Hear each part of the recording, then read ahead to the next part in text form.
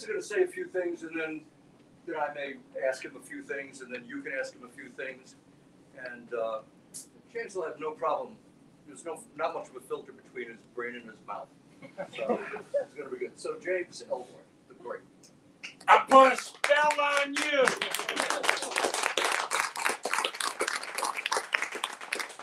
You ain't nobody's audience but mine. Good evening, peepers, prowlers, pederasts, pedants, panty sniffers, punks, and pimps. I'm James Ellroy, the death dog with the hog log, the foul owl with the death growl, and the slick trick with the donkey dick. I'm the author of 23 books, masterpieces all. They precede all my future masterpieces. These books will leave you reamed, steamed, and dry cleaned, tied, dyed, and swept to the side, screwed blue, tattooed, and ba-fong-good. If each and every one of you buy 1,000 copies of my new novel, The Enchanters, tonight, you'll be able to have unlimited sex with each and every person on this earth that you desire every night for the rest of your lives. If each and every one of you buy 2,000 copies of my new book, The Enchanters, tonight, you get all that sex and you get into heaven as the result of a special dispensation signed by me, the Reverend Ellroy. If each and every one of you buy 3,000 copies of this book tonight, you get the sex, you get into heaven, and for the first time in its grimy, unkempt history, Lower Manhattan will rule the world. You heard it here first, off the record, on the QT, and very hush, hush. T.S. Eliot wrote, if you came this way, starting from anywhere, at any time and in any season, it would always be the same. You would have to put off sense and notion. You are not here to instruct yourself or to inform curiosity or to carry report. You are here to kneel where prayer has been proven valid. And for me, Ellroy, the demon dog of American literature, what better place to bow my head in prayer than a bookshop wherein we all venerate the printed word on paper. This is my best novel, The Enchanters. It is an enunciatory moment, and tonight marks an anointment. 96 years ago, Dashiell Hammett's first novel, Red Harvest, was published. Now, 2023, many, many moons after 1929, comes its corollary. Hammett and I represent the alpha and the omega of the American hard-boiled novel. The great jurist critic David T. Baslin said this of Hammett. The core of Hammett's art is the masculine figure in American society. He is primarily a job holder. He goes at his job with a bloodthirsty determination which proceeds from an unwillingness to go beyond it. This relationship to the job is perhaps typically American. The idea of doing or not doing a job competently has replaced the whole larger issue of good and evil. Dashiell Hammett, James Ellroy, the two masters of American hard-boiled fiction. This book, The Enchanters, is derived from many sources, some of them literary and some of them design. They are sources that are physical.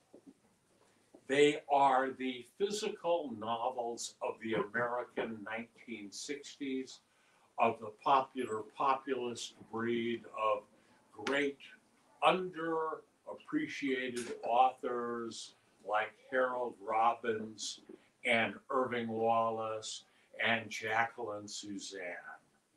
How many of you look down your snouts at the Carpetbaggers, the Adventurers, the Plot, the Love Machine, the Valley of the Dolls, and the Inheritors? I got these books at a liquor store called Crown Liquor in Lower Hollywood, where I grew up.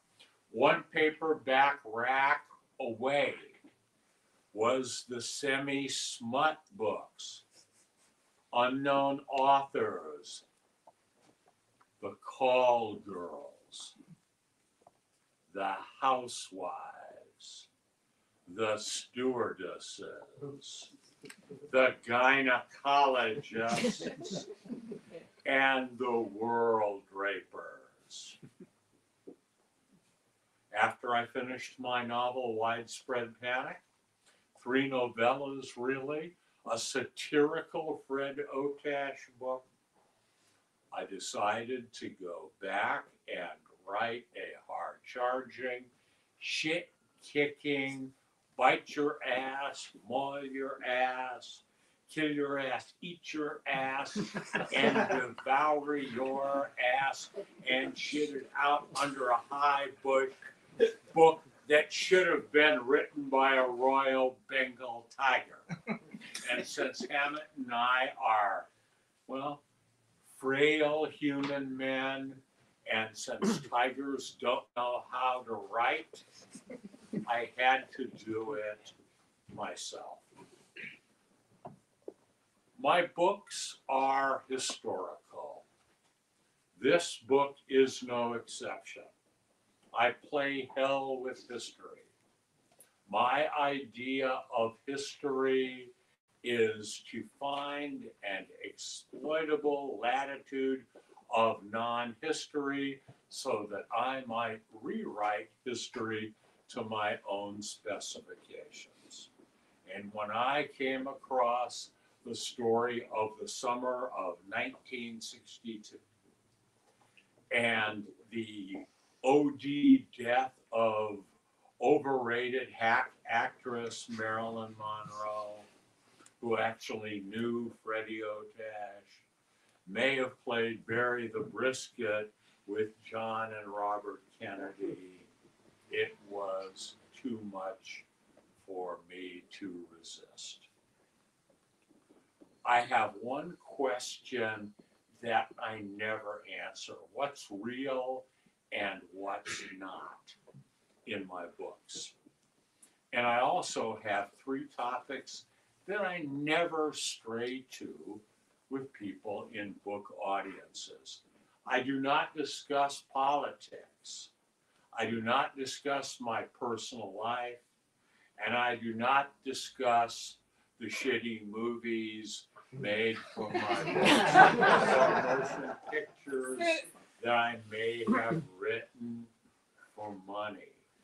Other than that, after Otto and I conclude our dialogue, there's nothing I would like more within those confines to answer the most invasively over-personal questions that each and every one of you peepers, prowlers, pederasts, pedants, panty sniffers, punks, and pimps has for me. I'm going to sit next to Otto now. Yeah.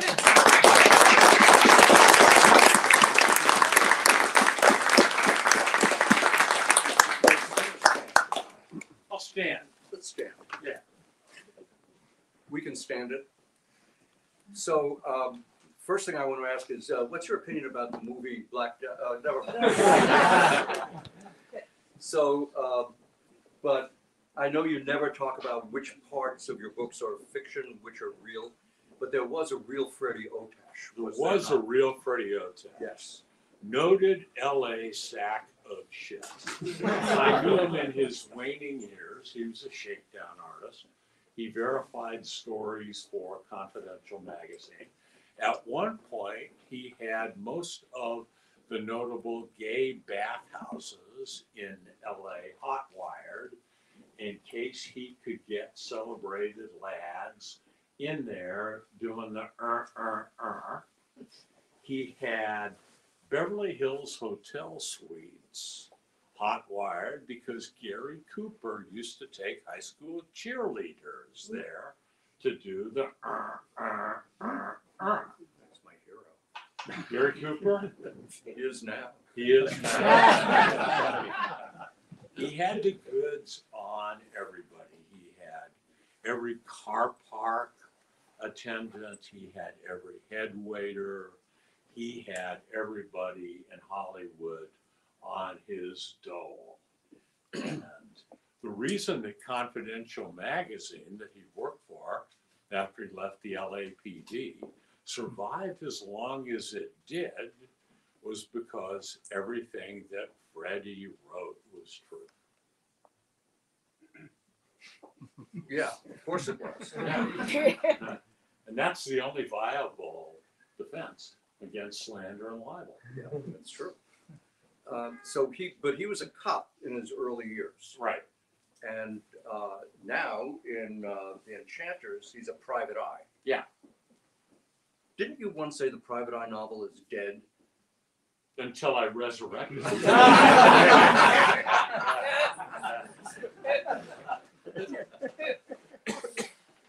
Yeah, Otash has been in several of your books. Right. And he's a compelling character, even if he's not the most upstanding citizen. Yeah. But that's the fact that he is such a lowlife is what attracted you to writing about him. Because most of the people you write about are not exactly upstanding citizens. They are, as we all are, divided souls. The world is a tortured, fallen place, and Freddie is a sinner in his secret heart of hearts looking to atone. And here he is, a major role here. One of the things that is particularly interesting about this, you are one of many, many talented writers who have somehow incorporated Marilyn Monroe into their books. Yeah. While she's not really a character in the book, she is central to the book. Yes. And explain that. I just liked her intensely. I just liked her as a human being, as an actress. Her third husband, Arthur Miller, called her a monster. I agree with that. I have no use for her. She never did a thing for me as a woman. And she was there, and I had an idea. And you're right, she's a plot central, but she doesn't appear. Right. There are intimations in your book, and we know that you write fiction, that she was involved in some ways with both John and Robert Kennedy. Not Robert. Never, Robert Kennedy never poured the pork to Marilyn Monroe. I got that straight from Freddie Otash. Well, it is well rumored, Yeah. as you well know. Yeah. But do the Kennedy brothers make an appearance in this book? Oh, yeah. Oh, yeah. Yeah. I know they still read the Yeah, book. yeah, you're right. In what way do they appear in your book? What role do they play? They're nervous because she's telling tales about them, and she's pesky, and they want her to shut up. So would you regard this book as more of a crime novel, a detective novel, or a novel about the era, and just using the crime fiction elements as an engine to move through all of the politics. It's a Hollywood novel. It's a populist novel. It is a modernist novel. Most of all, it's a shit-kicking detective novel on a private island. This is the first detective novel you've written in quite a while. Yes. And you can't answer monosyllabically. Yes. Yeah, I can. I can and will. 2 minutes if you do that. No, no. So what brought you back to writing about detective I fiction? started thinking of the books I read. I am not expert on the Kennedy assassination, but at ABA, American Booksellers Association, the one they had in Anaheim in 1988, I picked up an advanced reading copy of Don DeLillo's novel Libra, and I got interested in the Kennedy assassination. And at first, I thought, shit, I can never write a book about the assassination because DeLillo got there first.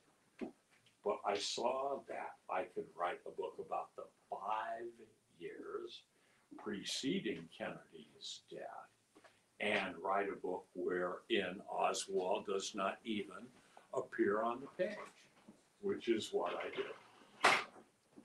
This is.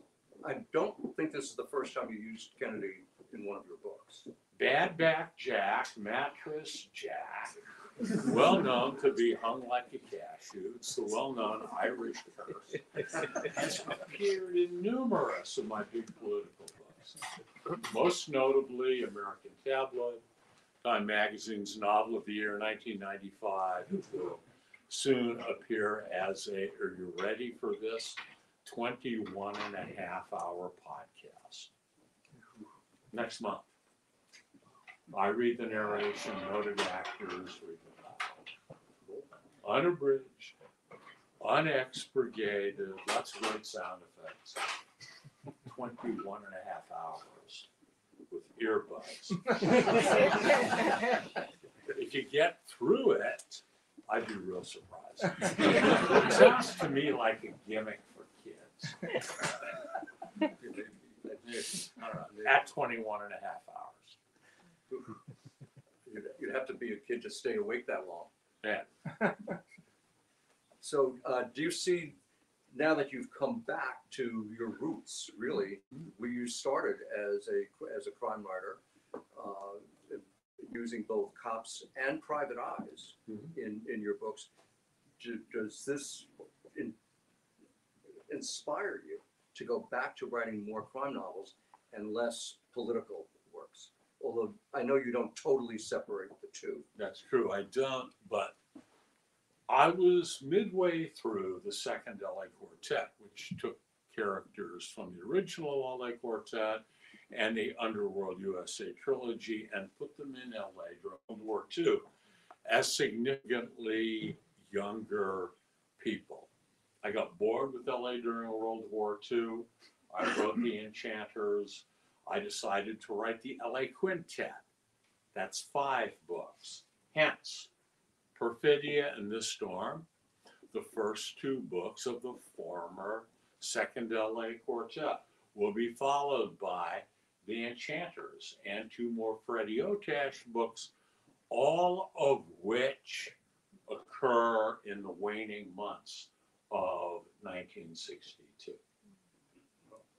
Not a broad spectrum of years, but an intense look at a time. Yes, it's a microhistory of LA in 62 when I was 14. When you started, let me rephrase that. When I first knew you, and we worked together very early in your career, early in my career too, for that matter, you used to think about your book. You would stretch out on your couch, listen to Beethoven, and ready, you knew how to write the book. Well, I would write the outline first. Yeah, but you knew where you were going. You Yeah. thought about it Mhm. for weeks on end. Yeah. Maybe even longer. Yeah. So is that still Still the the way case. It's still the way you do it? Yeah. Crap out on a bed, crap out on a couch, and think for a period of weeks or months. The outline for the Enchanters, 425 pages, and then I write the book. It seems to work for you. It has. Do you know by the time you actually put pen to paper, and I know you still put pen to paper, Right. do you know the whole thing? You know where you're going, and you know what happens at the end. You Yes. know the journey. Yes. You know all of it. Down to the most minute detail. Oh, that's great. And I outlined this book because it's a first person book. I outlined it down to Freddie Ochash's every thought because the reader needs to know why Freddie does the things that he does. And he's always thinking. So you put everybody inside his head. Yeah, they're in there, they're bopping around, and Freddie's also an alcoholic and a drug addict, and he's a good thinker if a flawed thinker. So your next book will be a Freddie Otash book, set in the exact same period of time. Later in the year 1962. 62. Yeah. So Kennedy will probably make another appearance. No Kennedys in this book, but the astonishingly empathetic Richard Nixon.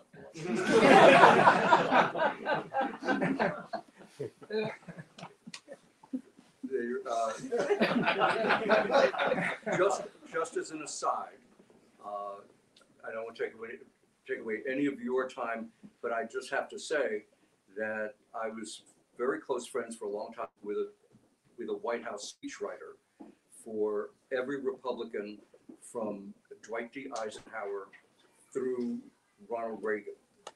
And the staff of the White House, always said the one person who is the kindest and most thoughtful and nicest person of all of those people was Richard Nixon. Contrary to his reputation, which has been fostered by a left-wing press, but I won't get into that. We won't talk about politics here at all. But Nixon very seldom shows up in a book as in a positive light. And I don't want you to tip off too much of what You want me to tell you who the bad guys are in this book? Sure. It's a real simple. The fucking commies.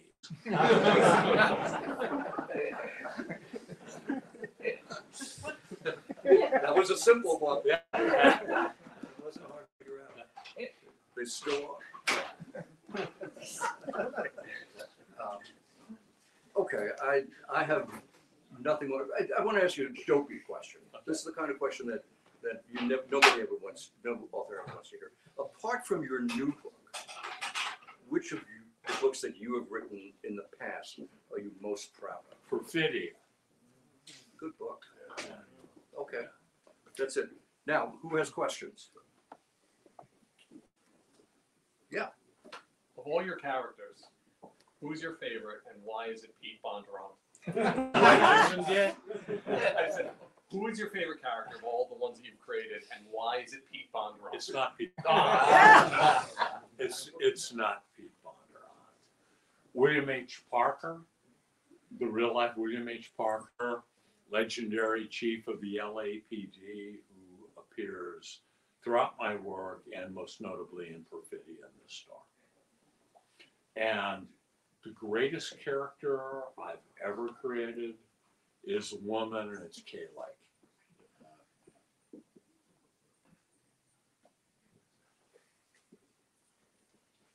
Yes. Go ahead. So you backed Larry Hamish.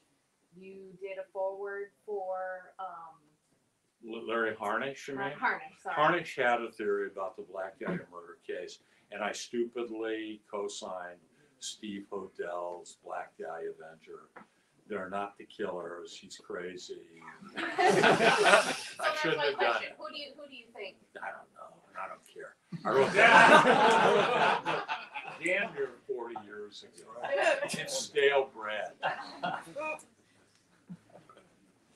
Yes. Can I take your picture? Well, yeah, sure. That question, by the way, was, can I take your picture? In case you couldn't hear that in the back. Enhancing the moment, yes. I asked this a long time ago, so I'm gonna ask it again, but because maybe it changed. Is Sterling Hayden or Robert Ryan? Robert Ryan, Sterling Hayden, Edmund O'Brien are noir archetypes. Keep in mind that noir is commonly misused. People mean to describe the hard-boiled canon. I don't write noir, never have. Books that are written now that are policiers, private eye books rife with violent masculine intrigue, not noir. That's hard boiled. But the three big actors are the sweaty, desperate, pudgy, in over his head Edmund O'Brien, the poetic brute Sterling Hayden, and the self-pitying psychopath Robert Ryan, who is a hate dog. He's always a hate dog. In Bed at Black Rock, he hates the Japanese. In Crossfire, he hates the Jews. He's got to have somebody to hate. Who's the most limited? Ryan going away. Who's the most impressive? Ryan going away. Who's the least impressive? Sterling Hayden. He's got a lousy voice. He's just a great big oversized guy. And in Crime Wave, they even build the squad room set low to offset his height. If memory serves, you said Sterling Hayden the last time. I changed my mind. I did with the late Curtis Hanson and I. We went to see Crime Wave at a revival house, and I pointed out Sterling. Curtis Hanson directed L.A. Confidential, and I pointed to Sterling Hayden and said, "Fuck Russell Crowe. He's impotent." That's what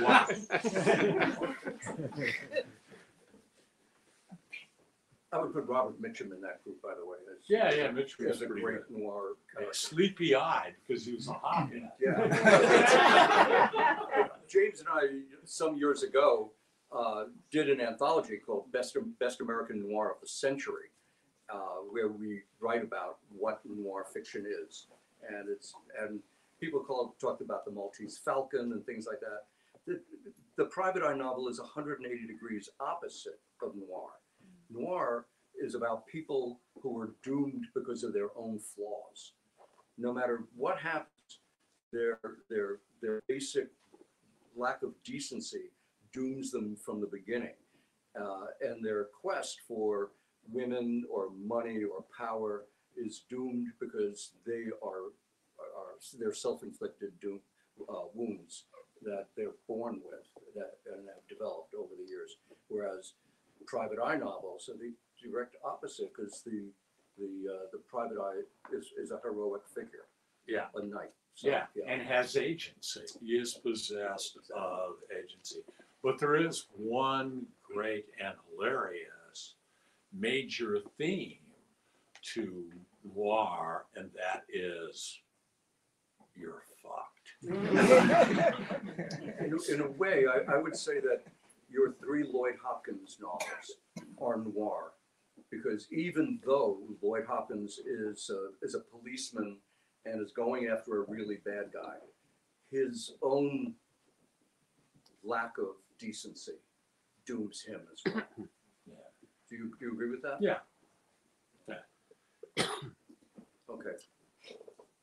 There's somebody's hand. Over Yeah, here. yeah, There yeah. he is. Since we're on the subject of noir and movies, any thoughts on Barbara Stanwyck? Is she the perfect film noir? Never did a thing Al? for me. Never did a thing. Nothing. Yeah. Lois Nettleton, the very accomplished Broadway and TV actress, appears in The Enchanters and Widespread Panic. Shirley Knight was another one of them. I by and large went for the second line actresses. Yeah, you had a question. Yeah, I just reread Bloods Are Over for like the third time. And there's a section in there where you have Nixon and J. Edgar Hoover having a conversation. And I read it out loud and I couldn't stop laughing after I read that out loud.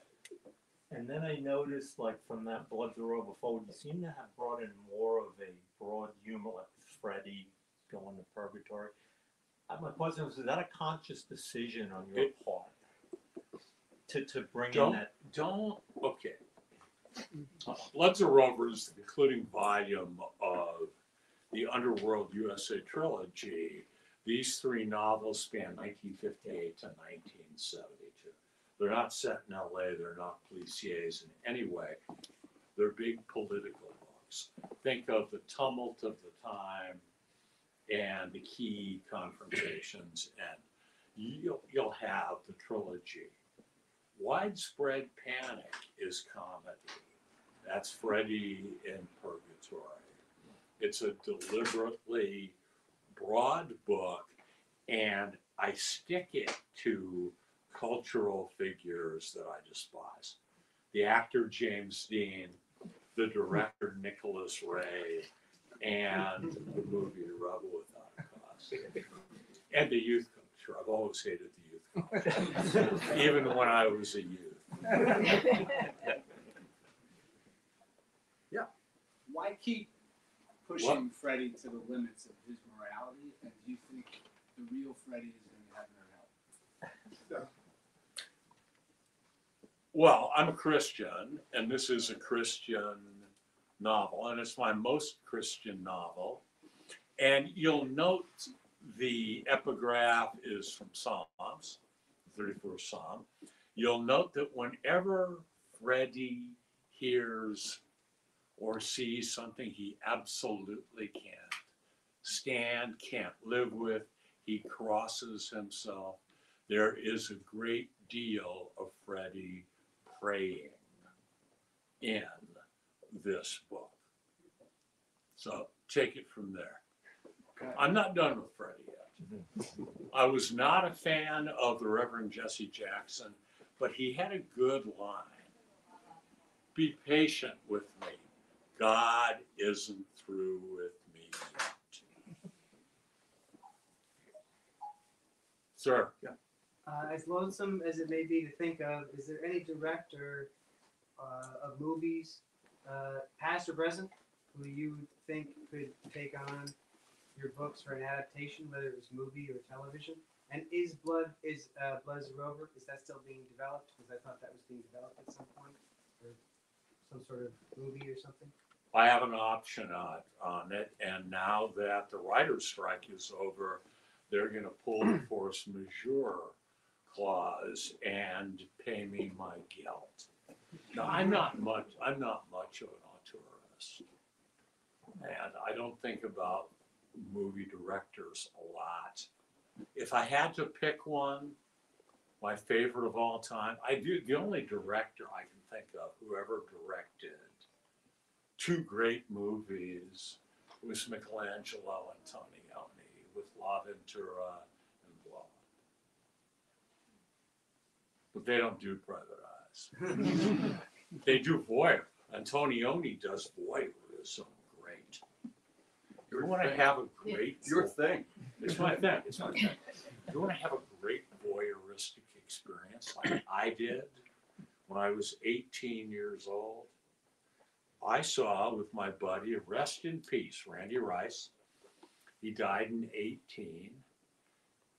He and I were at loose ends on a Friday night, and took the bus out to Westwood Village, and we went to the Crest Theater, and we saw some movie called Blow Up. And it was a 1966 movie. Randy and I were both 18, and we were bored up to a point, right up to the point when the hero, this raggedy ass little Brit guy, David Hemmings, goes into the park with his camera, hunting for ideas, and there is the imperiously tall, stunning Vanessa Redgrave. I had never seen her before, and there she is, caught in freeze frames, maybe murdering her lover, maybe not. Big moment for me. Big moment. Okay, we have time for one more, and then we're gonna get some books signed, okay? You had your hands up earlier, go ahead. Thanks. Just a question as far as your process goes in constructing the enchanters. Is the draw for you diving into the history and deconstructing some of the myths, or is it in taking Freddie and seeing where he goes and kind of taking us on that crazy ride? It's the latter of those two. First of all, I got to put it together. I've got to look for negative research. I want the latitude to fictionalize. I found plenty of it here in the Monroe story. Then I start laser beaming in on it and go from there. Does anybody want to ask me the portentous question? Why do you write? You can all yell it out or shout it out. That's fine too. Why do you write? One more time. Why do you write? A last time. Why do you write? In my craft or sullen art, exercised in the still night, when only the moon rages and the lovers lie abed with all their griefs in their arms, I labor by singing light, not for the strut and trade of charms upon the ivory stages, but for the common wages of their most secret heart. Not for the proud man apart do I write on these spindrift pages, but for the lovers, their arms round the griefs of the ages, who pay no praise or wages, nor heed my craft or art. Dylan Thomas. Thank you. God bless you.